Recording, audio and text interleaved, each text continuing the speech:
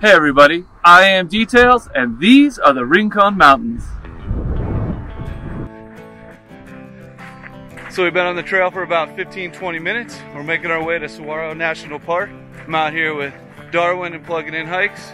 We flew in 2 nights ago and Darwin shuttled us around Flagstaff yesterday. We got some really good views of Mount Humphreys.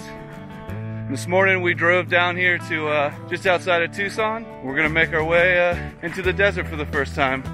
Looking forward to it.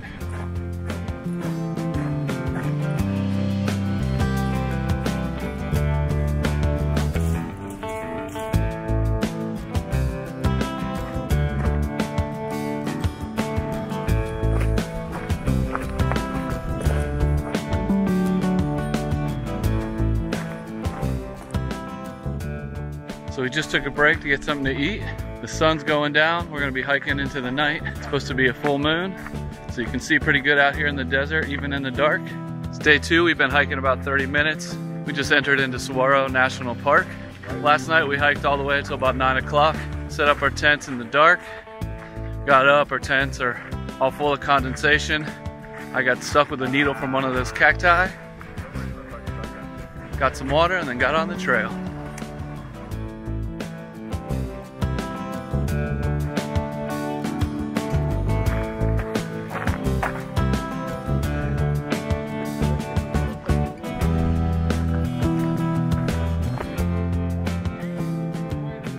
So we're getting ready to start climbing to the top of Mica. It's almost 9,000 feet at the top. Supposedly, according to Darwin, it's a pretty tough climb. So looking forward to doing that in this desert sun. Hey, you only live once, let's do it.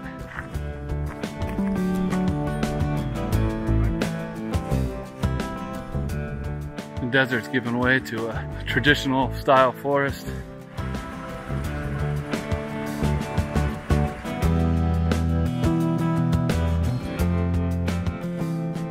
Day 2, night hike number 2.